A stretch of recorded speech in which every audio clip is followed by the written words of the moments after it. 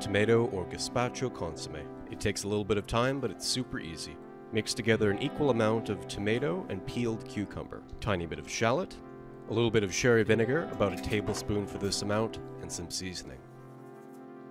Make sure to mix this well, and we're going to marinate this in the fridge for one night. The next day it should look like this.